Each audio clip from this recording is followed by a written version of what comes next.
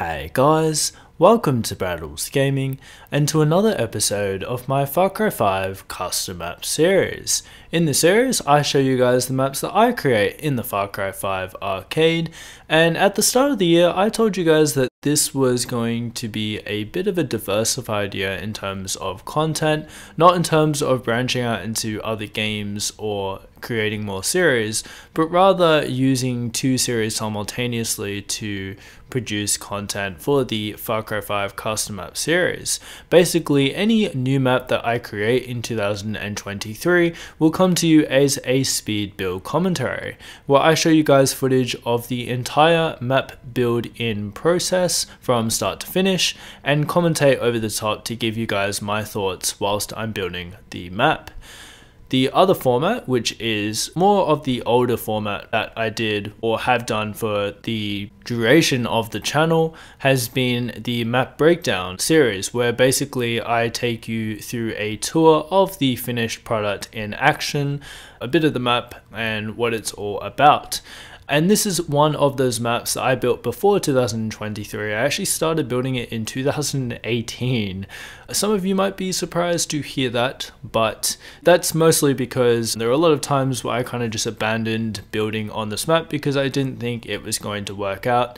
And that is to do with some proportion issues that I had when building the map. I was trying to make it balanced and almost symmetrical from one side of the map to the other, but I kind of failed on doing so, and so I kind of just left this map to collect dust in my map editor for quite a long time, and I did even consider deleting it, but I decided, I think back in 2021, that I would persist with the map. And now it's finally here in August 2023, so a very long time since I started building the map, which I actually think I started building in August of 2018, so it's basically been exactly 5 years. Now, I do want to disclaim that I haven't been building this map over those 5 years. Like I said, I did kind of stop building on this map for a while, and I think the total map build time for this map is probably around 20 hours. So yeah, it's only about 4 more hours on top of what it took me to build Forest Friction, although Forest Friction is something that I did in about 3 weeks, so yeah, not over 5 years. And what you're going to find interesting in this map breakdown, I think, is you'll see some parts of the map which probably don't look that great, and that's because when I built them I was a far less experienced map editor, but now, having worked on this map recently in terms of doing some final detailing for the map itself, you'll see some parts of the map that probably look a little bit more reminiscent of someone who's edited for a much longer time. So you're going to have two different styles in a sense from this map. So it's not going to be a masterpiece or anything like that by any stretch of the imagination, but it's still going to be a very interesting map to take you guys on a tour through. One more quick thing before I start this map breakdown video is I also want to thank you guys very much for the support you show me on the Forest Friction speed build commentary. The support has been really immense over the past month. We have gotten 100 views. We've steadily increased in the subscriber count for this community we've got going on here at Braddels Gaming YouTube. And yeah, a lot of you guys have been commenting on the video and thanking me for, I suppose, continuing the speed build content. And I hope that I can continue to build from that video and continue to produce a lot more speed build commentaries for you, so that you do have some speed build commentaries to watch and look forward to. But without any further ado, let's get into the map breakdown for my latest map in the Far Cry 5 arcade. This is Gondola. And I thought the easiest place to start this map breakdown video would be from one of the team's spawns. Now, the thing about these spawns is they're symmetrical across both sides, so I'm only going to show you this spawn because there's really no point in showing the other spawn, as it is indeed identical. And what I actually did here with the spawn area is I actually provided kind of like a little retreat, I suppose, for players when they spawn into the map.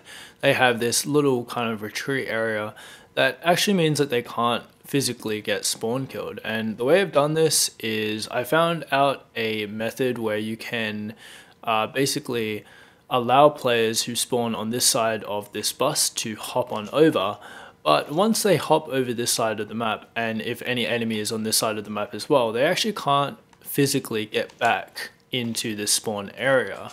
And the way I did this is I used these kind of metal scaffolds or metal bars and placed them on top of the bus to prevent climbing, so that no one can actually climb up here. You can still kind of peek fire, I guess, to an extent, but you're going to be very inaccurate. And you can of course throw grenades as well and dynamites and things like that.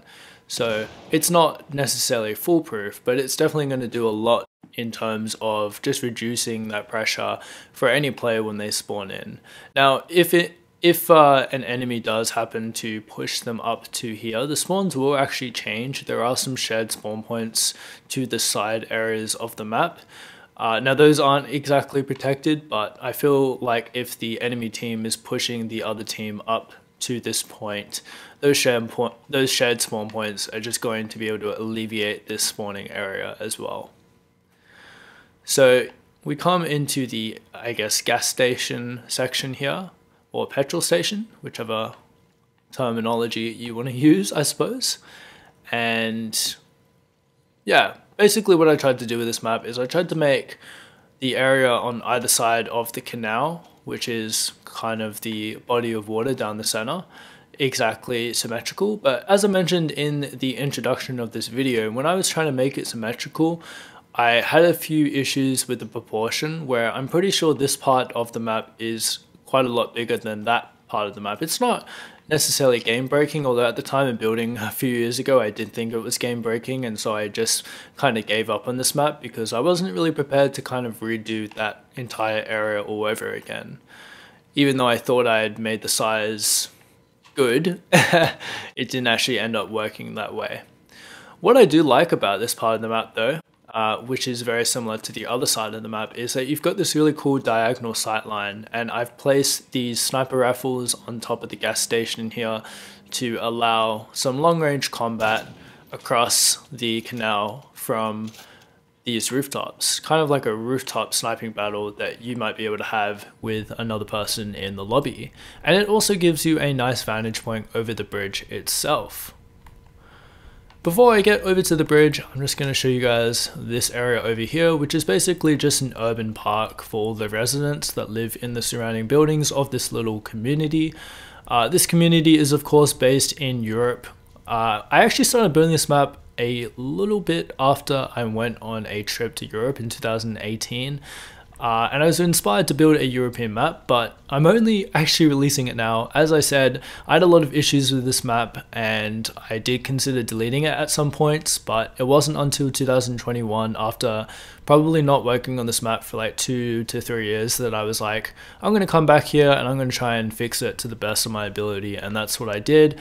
And finally, I'm finally getting a European map out from my European trip. And this map itself isn't really based on any particular location that I went to in Europe, but it's just about borrowing European concepts in terms of architecture and the way that the urban design there is designed. And you have a lot of walkable, pedestrian-friendly communities. I know that there's quite a lot of cars here. It's probably not the most realistic from a European sense. I mean, there definitely is still cars in urban environments in Europe, but they're a lot less. And actually, I think I did an alright job with that, because as you can see, this bridge is obviously just meant to be for pedestrians, not really for vehicles. This is kind of just a little area that allows vehicles to come into this community, but it's mostly just for pedestrians, which I feel like is a pretty big tenet of European urban design. And so here we have the service area behind the gas station. It just provides a little bit of closer to medium ranged engagement for the player, if that's more their thing. And you've got this flanking route as well, which kind of ducks around the side here and goes from this side over to that side, or you can just kind of go directly across the bridge or under the bridge as well. And the really key thing that I tried to make about this map is that this map is basically split in half, it's split in two, and that's really going to create some, I suppose, some tense gameplay moments, because yeah, you really have a battle that's focused around the bridge, but otherwise the map is very split, and more often than not you're going to have to actually go into the water to cross from one side of the map to the other, which is just going to create a lot of tension because when you're in the water in Far Cry, there is really no way that you can fight back. I suppose you can actually dive down into the deep body of water here and hide, but I didn't put unlimited underwater breathing on, so if you do decide to do this, you're definitely going to have to return to the surface at some point. But yeah, I also really tried to detail this underwater section as best as I could. There are probably some parts of this section that could still use some more detail, but I think I did a pretty good job, and this is probably actually where I spent the most amount of time in the map. Just detailing this underwater area, really trying to bring it to life with all sorts of things. Oh wow, I actually do not remember putting that gun there. I completely forgot about that. That must have been something that I did a very, very long time ago. But you also have a floating medkit. Yes, there it is. I actually spawned that medkit underwater, but the funny thing about medkits I didn't know is that they actually rise to the surface of the water, which is actually pretty cool. Because, I don't know, I suppose they are buoyant in real life. I'm not exactly sure. I'm sure some of them are, some of them aren't, but that's still a pretty cool thing anyway. And I feel like a lot of the modifications I made to this underwater section, particularly in this part, especially with the rocks and all the different types of nature and the objects underwater and this kind of small little jetty over here, were all things I added in the last year or so.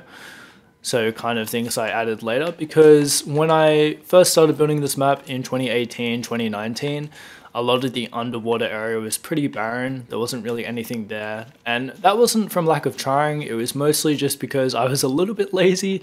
I didn't really want to spend a lot of time trying to detail that. But in the end, I decided I just had to, because it is in the map. It is in the playable area. And if I didn't detail that and players were going to go underwater, it would definitely be the part of the map that wasn't very nice to look at. And I really try to make my maps really smooth over the entire playable area in terms of, you know, the design and the detail. So I didn't really want to neglect that area necessarily.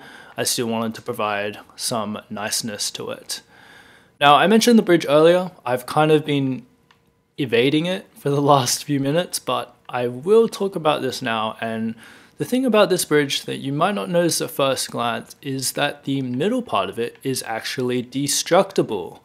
This is actually something that I had for an idea of a map from a very long time. Even before I went to Europe in 2018, I wanted to try and build a map centered around a bridge that could be detonated or basically destructed. And that would create, again, another really cool gameplay, I suppose, a gameplay moment where once the bridge was destroyed, players really had to think about how they got from one side of the map to the other. And it would just make the gameplay a lot more tense for players in both teams. Because as you can imagine, once this bridge gets blown up, as I'm going to demonstrate here,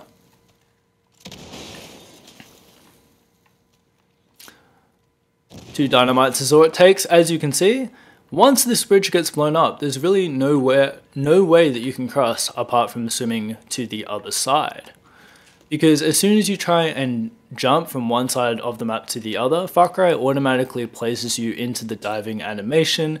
And yeah, once you're in the water, you're very vulnerable. So it's kind of a risk-reward sort of situation. You want to cross to the other side to get to the enemy team, but in doing so, you still want to be very careful that you don't do it at a point where someone's going to be maybe camping at this point here, or vice versa on this point underneath here, ready to take you out as soon as you jump into that water. Now, the whole bridge isn't destructible, only the middle part, because I still wanted to keep part of the bridge intact, especially to create kind of this, you know, I guess pathway underneath the bridge that players could kind of take cover from. But also still wanted to keep some of this architectural niceness, I suppose. And the kind of real kind of thing that probably jumps out to you is how unrealistic this bridge looks, especially when it is destructed. As you can see, the bridge has been cut like a piece of cake or a cookie or something like that. It's very unrealistic. And again, it's not really from lack of trying. I did try to make this a lot more realistic, but Far Cry's map editor wouldn't let me. Whenever I tried to place the bridge broken debris objects into that destructible bridge, I kept getting a clipping error where my map wasn't going to be able to be published if I, placed objects into the generic shape. So it does look very unrealistic. It's pretty glaring, but I decided it is what it is, and at the end of the day, it's not so much about the looks, but it's more so about the design of the map and how it flows, especially when this bridge is destructed. It just creates another gameplay moment, and that's something that I really wanted to do in this map to give it a little bit of a point of difference.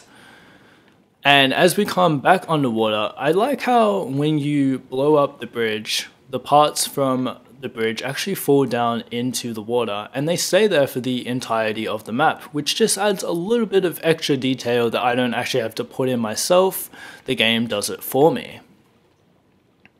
So we'll return back to the surface now, and like I said, this part of the map is pretty much symmetrical to the other. It is a little bit smaller, as I was saying earlier, but it's probably not super noticeable, and there's probably a few different details. For example, the structure over here and the park is a little bit different to what it is diagonally on the opposite side, and that was mostly because I had proportionately scaled the map incorrectly, where this part was a lot smaller.